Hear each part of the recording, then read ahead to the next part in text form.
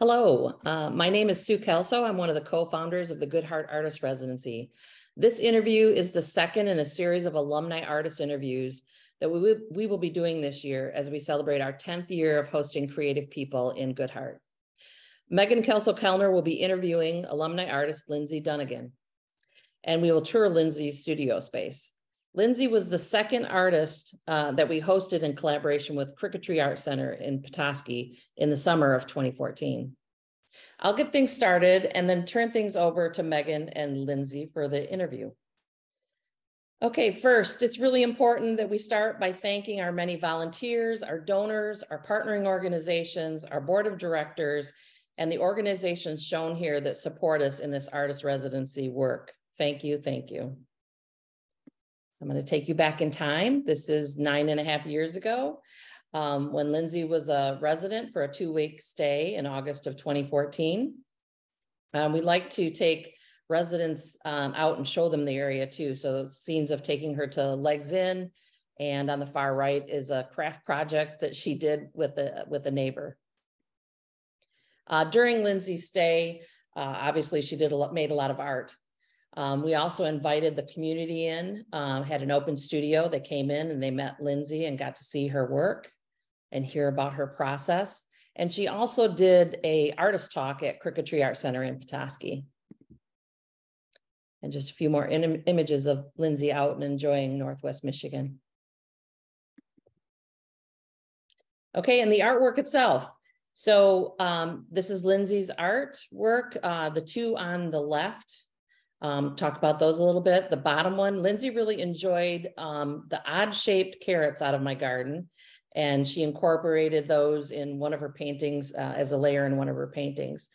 The image above is a piece of work that we purchased from an alumni art show at Klco-Kellner Art Center about 4 or 5 years ago that Lindsey had made. And in that image, we see what looks like fishing nets, and it reminded us of land and water. And the artist residency itself is located on ancestral lands of the Odawa people. And they were fishermen, artisans, and traders in this area, really connected to the land and water. So we purchased this piece because it really reminded us of the history of the area. The largest piece is a more recent work of Lindsey's, and she'll be talking a lot about her process in the interview. So I'm going to introduce the two of them, and then I will turn it over to them. So Lindsey Dunnagan is currently living, working, and making art in Kirksville, Missouri. She's an associate professor of art at Truman State University. Lindsey, I followed your work on social media, and I have to say I was super excited to see your work once when going through an airport. I don't remember which airport it was now, but we were super excited to see your work after your residency pop up in a public space like that.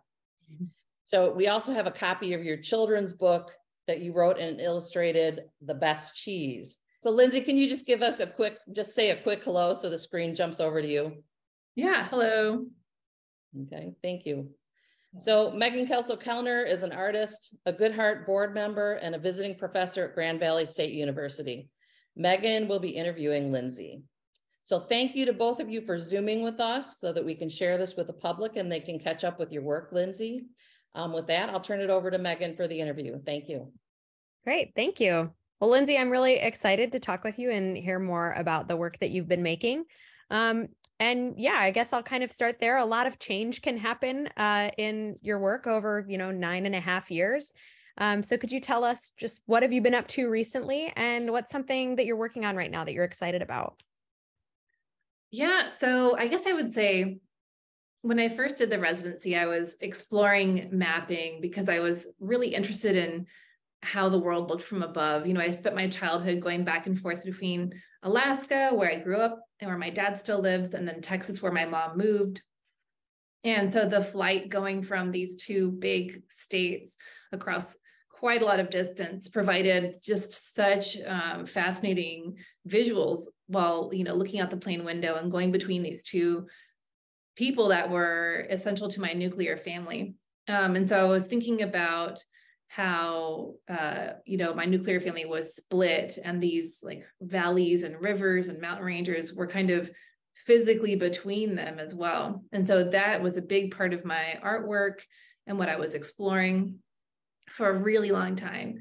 And then my artwork really changed when I moved to Missouri to take the position of professor of fine art at Truman State University, running the painting program. And what I had here in Kirksville, Missouri, that I didn't have in Texas was just a huge amount of access to nature. And so my work just really started to reflect my ability to be immersed in nature, daily.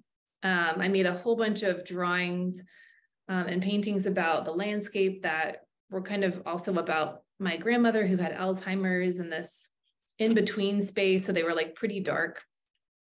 And then after a while, I kind of went back to childhood, but in a different way. And it was more like a freeing, fun process of going back, instead of thinking about the split between my family, thinking about how fun it was to be in this Alaskan landscape that was just so magnificent, so vast, and also manipulatable. And so I started creating paintings like the one behind me, where it's actually more of a landscape memory as opposed to a real space. So I had this huge archive of photos that I took when I was young. My dad really encouraged photography, so I just like snapped photos all the time, and I just have all these printed photos in bags, and I just layer the landscape, then blow things up and then shrink things down. This is a glacier down here, and so it becomes sort of this impossible space that could only exist in memory. And then I started to abstract the landscape even further by cutting it up. And so here's one example of that. It might be a little hard to see on your screen, but you can see I'm taking fishnets, sterling silver leaf, and then you can see inside, that's actually a painting that I cut up and also applied sterling silver leaf onto as well. But there are mountains and lakes referenced in this work. It's really abstract. So I'm doing the layering here with oil, and then I'm doing it with paper, watercolor, silver leaf. And then the one thing I'm working on right now in this moment is just a massive installation, and it's fabric actually. So, I consider myself mostly a two-dimensional artist, but my ideas have started to make their way into the three-dimensional realm, especially installation art. And so what I'm doing right now is just this absolutely massive installation of multiple fabric walls that are basically this, but you can walk through it. So you can physically interact with the fabric.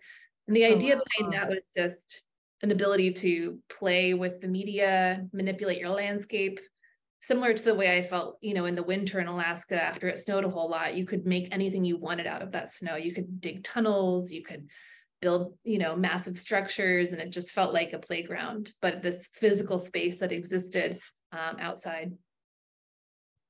Oh, cool. What an exciting leap to switch into 3 dimensions. Yeah. It's been fun.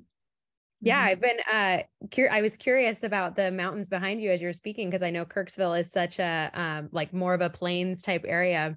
So it's 2 totally different types of landscape.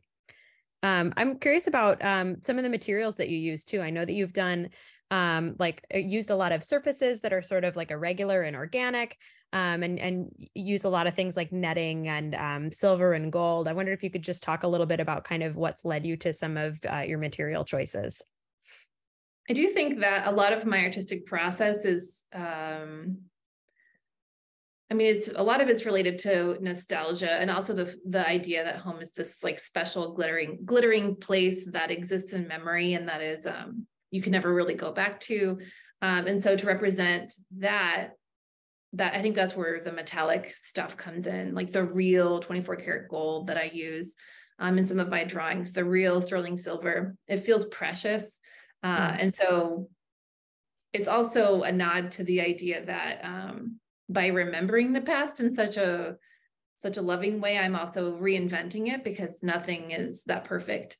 But there's something fun about it as well. I think we all have a lot of nostalgia.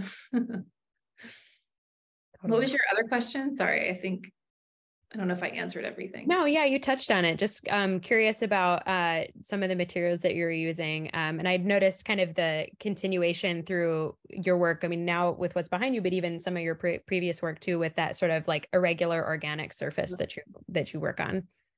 For me, the organic surface memory. I mean, I guess a rectangular square could serve as a portal, but I think we don't really notice rectangular or square paintings because that's how we expect them to be. So when they're on a shaped substrate, it's sort of like, okay, I'm not just noticing the interior of the painting, but the exterior as well. Yeah. And so the exterior of this painting, for example, is referencing a mountain and also a glacier. You can kind of see that echoed in the way that it's painted. And the shape you notice, and so it's sort of like a chunk out of that time period, and we're getting to see into the past, like a portal. Yeah, makes a lot of sense.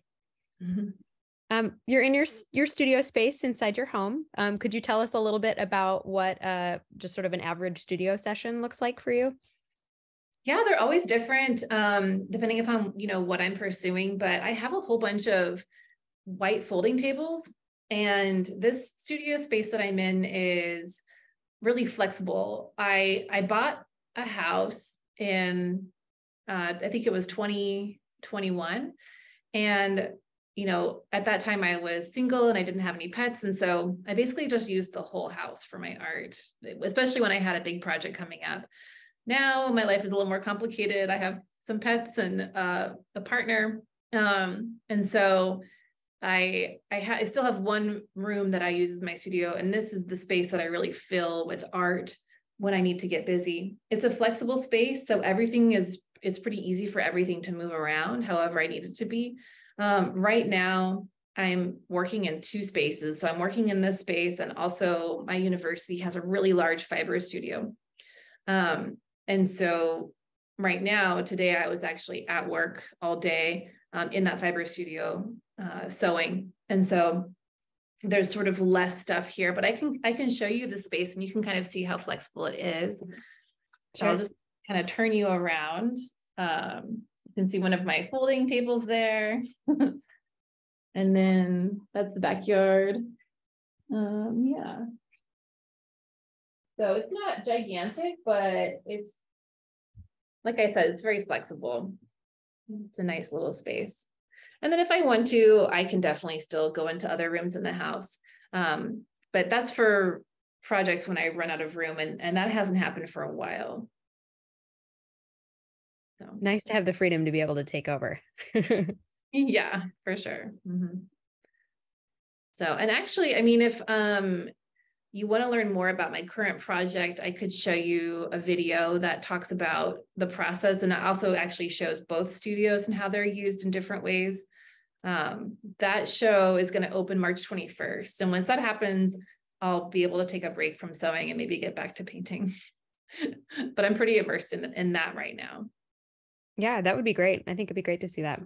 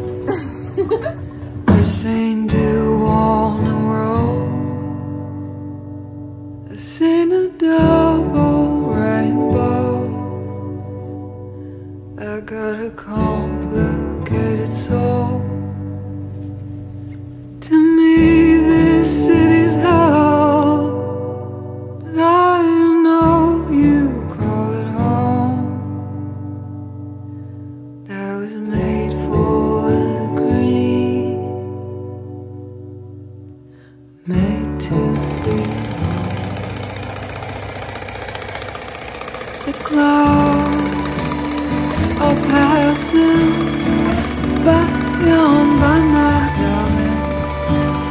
You're right, I'll breathe the night, singing in the light, and I couldn't let it go, no matter how hard I was trying.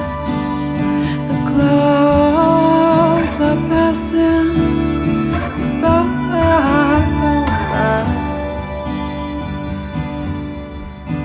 I've been called heartbreaker for doing justice to my own. I've too been a fault finder, but that life is broke. Now I love you. Oh, you're the one my heart chose, and so I will be here, and so I will be here. That's what I like anyway. Beyond this line, beyond all fear, beyond this life, beyond all fear. The clouds are passing by my dear. You're right, I breathe life, singing the light.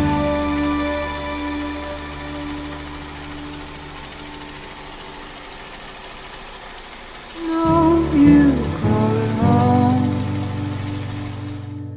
That was made for the green. Cool. Thanks. Lindsey, watching you work, that process is just so physical. Does it feel different? I mean, of course it feels different kind of working in that way, but are there like challenges that feel unique to working with fibers or working like with these large pieces of material?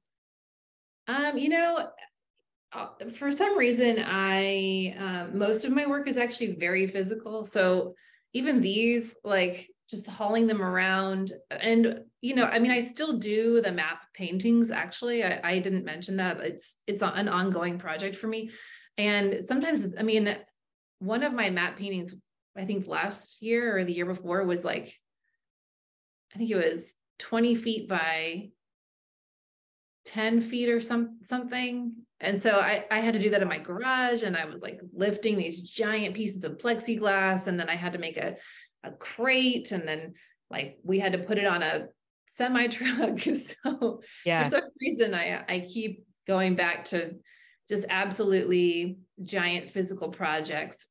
And luckily I like yoga, so that helps, but not always. I mean, I definitely have like some body aches that I have to work out from it. Awesome. Yeah. Yeah, I wanted to ask you about too. I know that you've been working on some children's books, that you have one that you've done already, and have, I think, a couple more that you're working on. Yeah, that's just something that I've always wanted to do ever since I was young. I always wanted to write and illustrate children's books, and I had been working on my writings for a long time, but didn't quite know what to do about the process. And, you know, during the pandemic, we were stuck at home, and I just thought, I'm going to just go for it and figure it out. So I did write and illustrate a book called The Best Cheese, and I self-published that one. It was really, really helpful just to learn how everything works. And now I joined a group called the Society of Children's Book Writers and Illustrators, and I'm going to their first in-person conference, I think, since the pandemic hit, and that's going to be February 10th in New York. I'm really excited about that. So I have 2 more children's books that I just received sabbatical to illustrate. So I'm going to be spending all next year doing that. And I finished my first illustration for it, actually. So it's like really whimsical, but just some kids who get lost in the woods, and just the sort of magical adventures that they run into. It's about siblings, their relationship, a complicated relationship they have with their parents, and then just the magical stuff found in nature. It's, I think when your artwork is dealing with kind of tough concepts, children's books can be a really delightful outlet for something that's maybe a little bit more playful than my traditional work tends to be. But then at the same time, like I'm finding that these children's books also deal with serious concepts. And so, yeah, but yeah, it's been really nice to have a serious art practice in my studio, and then to have something that feels like a little bit more free and playful as this children's book outlet. So yeah, that makes a lot of sense. Yeah. Congrats on your sabbatical. That'll be an exciting project to dig really deeply into. Thank you. I'm excited. Yeah. Well, I guess kind of last but not least, I kind of wanted to just ask you about what role either like the Good Hart Residency or other opportunities to kind of like your sabbatical coming up, delve kind of deep into your process, what role that's played for you, and any impact that's had on your practice. Yeah, so I've done a couple residencies. Good Hart was definitely an amazing experience. I feel like I was really spoiled. That was my first residency, and Sue had all these like beautiful food arrangements, and like I had a stocked fridge, and it was just amazing. And the space was beautiful to work in, the landscape, and then meeting all the people in Petoskey, and also in Good Hart. So yeah, just for most of my life, I have not really needed space to create art, because like I said, I've like pretty much just lived alone. And so I could make whatever space I was living in. I could turn that into a studio. I mean, I did have roommates, of course, for like my college years and a little bit after, but even then I could usually carve out some space, and especially once I started living on my own. But so for me, residencies aren't really about the space. It's really more about the opportunity to expand your mind in a way that's different. Sometimes new locations will generate new ideas and new challenges.